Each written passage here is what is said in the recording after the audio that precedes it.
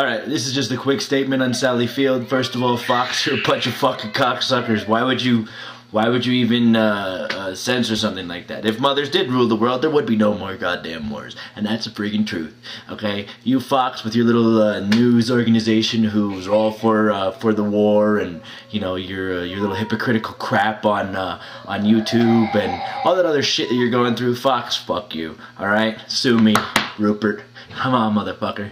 Yeah, Sally Field. No reason to censor her. It's perfectly fine. Perfectly fine, because she's right. She didn't say anything anti-war deflammatory. You could hear there's a baby crying in the background. That's because my girlfriend is a mother. And if mothers ruled the earth, there would be no wars. Absolutely true. Sally, way to go. I like you. I really, really like you. Alright, thank you.